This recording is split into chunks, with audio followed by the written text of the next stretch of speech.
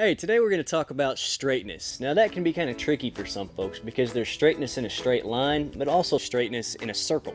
So you can understand what we're talking about. Straightness is when the horse's left feet follow their own line and when the horse's right feet follow their own line. Imagine a train on its tracks. The left wheels always stay on the left track and the right wheels always stay on the right track.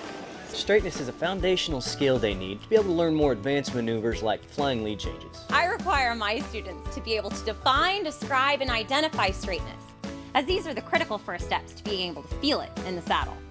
Our horse's left legs are wrapped in yellow and his right legs are wrapped in purple. This will help you to visualize that his left hind foot is following directly behind his left front foot and his right hind foot is following directly behind his right front foot, showing true straightness in a line. Moving in a straight circle requires more of our horse. The inside legs have to take shorter steps and the outside legs longer steps.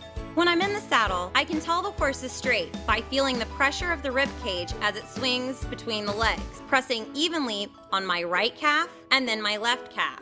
Straightness can take a long time to develop in a horse, so don't get discouraged. Stick with it and keep riding.